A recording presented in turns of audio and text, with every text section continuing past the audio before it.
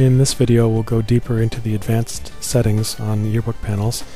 I'll begin by importing a PSPA file with the Lumapix extensions for department, title, and salutation. So they get copied off the CD into the local hard drive.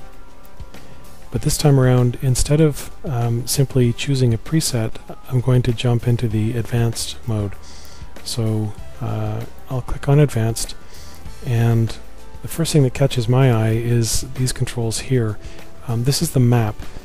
Just to go sideways for a moment, if you drag an image into the canvas in PhotoFusion, this shows up next to you, and it allows you to control things easily just by bringing my mouse over the border, pressing the mouse button and dragging left and right.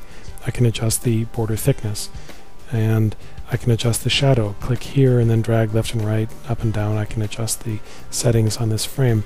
Same thing goes here. If I move over the frame and then press the mouse button and drag left and right, I can adjust the frame settings. If I hold the control key down, I can adjust the inset between frames, which is nice. I can adjust their shadow and so on.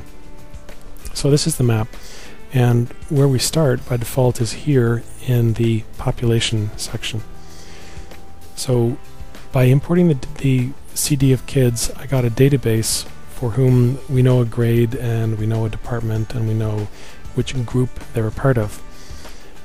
You can populate a panel using whatever you like. I can say, for example, I'd like to find everybody who is in Miss Darroch's class. When I click apply, it will go through the database, find all the individuals it can find, and populate the panel.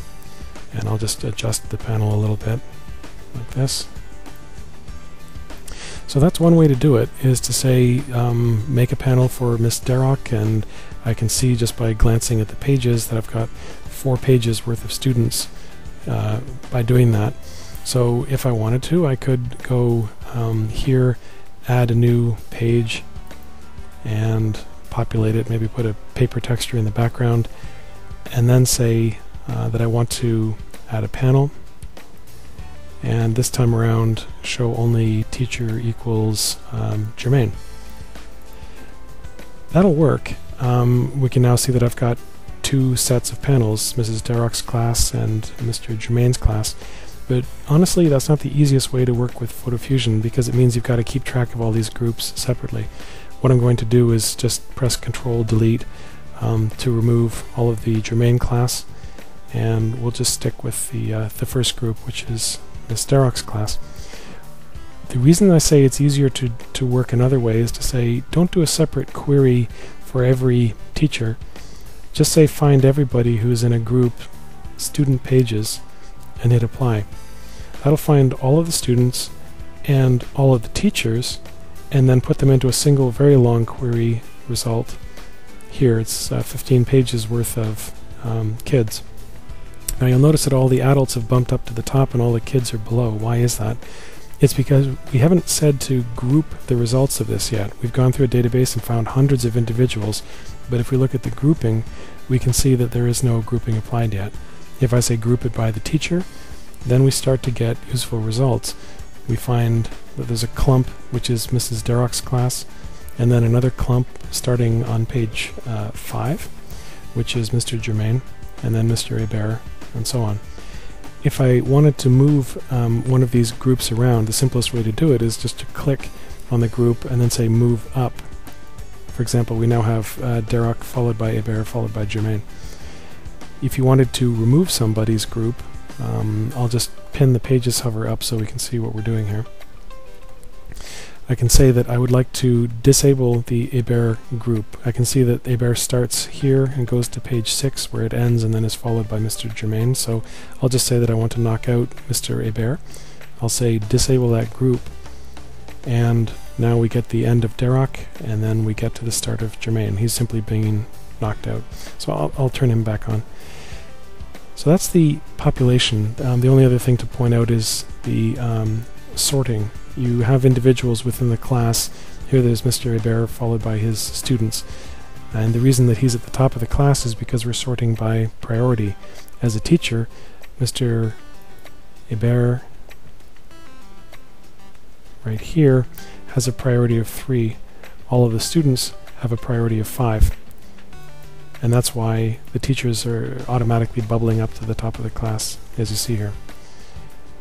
You can invert this sorting if you want to. Just click here and all of the all of the sorting will happen just in the reverse order. The next area would be the panels. By clicking here, you can see a bunch of controls related to the panels, including the frame width, and if you drag to the left you'll see that you're reducing the number of the size of each panel frame, and therefore increasing the number that fit within the space that we have available. So I'll just drag left and right to adjust it. You can also work by the column and row count. If I say, for my own reasons, I want to have exactly 2 columns per page, then I would just click and drag it over to 2, and now I'll have 2, period. You can experiment with these settings here and say, I want to have exactly 2 no matter what the frame width is, and so now by dragging the frame width to the left, we'll see that we still have 2 frames, but that the frame sizes are growing. I just encourage you to play with these settings. You'll discover what they do. I'm going to change this back to a higher number of columns, and we've got a useful set back again. You can adjust the spacing between the rows by dragging this control, and you can also adjust the number of featured teachers by dragging the featured to the right. So now, for example, we're featuring the first teacher in every class. Knockouts, this allows you to either manually knock pictures out or do it automatically.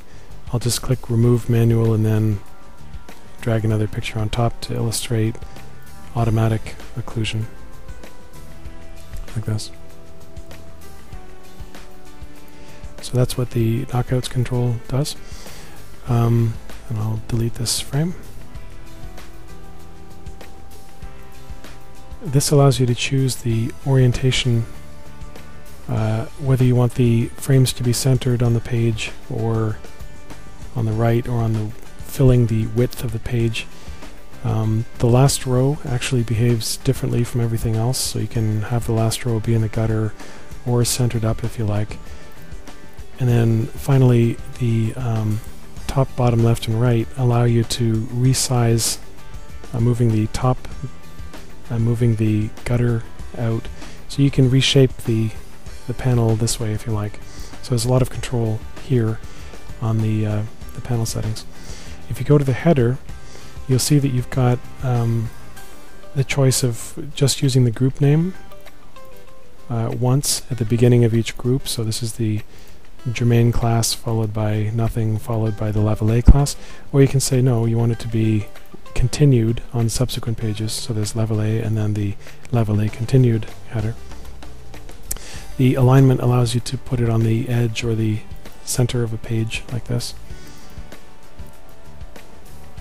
You can change the continued text to say, for example, continued if you like, and it will just do the right thing. The size allows you to adjust how big the header is. You can change the font and play with attributes such as is it bold or is it italic and so on. And then you do have control over the shadow and the color of the shadow for the header like that. The labels allow you to set the font and the color and so on for the labels which appear on the side of the text. And you can adjust the width and space which was given over to the labels by dragging these controls. Again, truly the simplest thing is just to play with these controls. There's a lot of them. The nicest thing to say about all of this is that when you're satisfied with the look of your panel, you can actually go back to the simple mode and say save a preset for this. And we'll call this red header, all students by teacher. And so now that I've taken the time to build this look, it's straightforward for me to say, okay, let's build a staff page using the simple preset. Or I can change my mind and say, let's go back and do red header, all students by teacher. It requeries the database, and on every one of the pages applies the red shadow, the different fonts that I chose to create the panel like this. Getting back to the advanced mode then, we also have control over the frames. And a common question is, I would like to have my students be inside ovals. Can we do that? And the answer is sure. You just click on the border, and instead of adjusting the color, for example, by dragging the border color chips, or playing with the opacity of the border like this, you would go to the gradient and say you'd like to enable a circular gradient in which the midpoint is out like this. So you can adjust these things, for example, feathering off the edge a little bit. And if I want to, once again, I can save a preset. Let's say that I only want to save the look here, the circular gradient. I don't want to save the query, I just want to save the fact that it's in a circular hole. So I'll say save this as a preset called circular gradient. And so now this would allow me to say I'd like to have the staff by department, which applies absolutely everything, and I'll just go to the first page of this, and then use the style that we just created, the circular gradient, where we have the first featured and then everybody else listed side by side. So that's how you would reuse a preset for the circular gradient. One other thing I'd like to point out is the scope. I'm just going to sort of reset to a simple example. The staff by department. If I make changes, for example, to the border thickness, it's being applied to both groups on this page, the administration and the faculty. By saying only apply it to the administration, I can now say I want the administration to be like this, and then to the faculty I would like it to be like this with more of a space between them. So what the scoping is doing is choosing whether you want to apply it to all panels anywhere in the book, only to this set of groups, which would mean all of them. I can now say I want all of their shadows to be like this, or to just one specific group, the administration, the faculty, or the support staff, who are on the second page, by the way. If I click on support staff, we'll see that I'm now taken to the second page where that group is, where I can say, for example, that I would like them to have a border which is this color. So that's scoping, and it allows you to determine a different look for different faculty versus administration, or teachers to be treated differently, and so on. The final point to make is the modes. We have a locked mode, which means that no matter what you do, you can't hurt this panel anymore. If you were to exclude somebody, it will not be reflected in this panel set. It's literally locked off. And there's also a manual mode. This allows you to grab people and resize them interactively like this. So you have a lot of flexibility when you start working with this mode. You can say just move everybody, including the faculty header, down, and work like this. So that's what the manual mode allows you to do. I would point out that be careful. If you click go back to auto, you'll be asked, are you sure? Because when you say yes, it's going to reflow the database automatically. Now you might notice that this teacher has been cropped, and why is that? It's because if you add a student, and I'll just take the time to do this, I'm going to go to my hard drive and find a picture that's the best that we could do of a kid shot wild. It wasn't on the portrait day. The kid just had a candid like this available. Well, let's use this as a portrait. I'm going to add the student to the database, make him into a student in Miss Darroch's grade 12 class.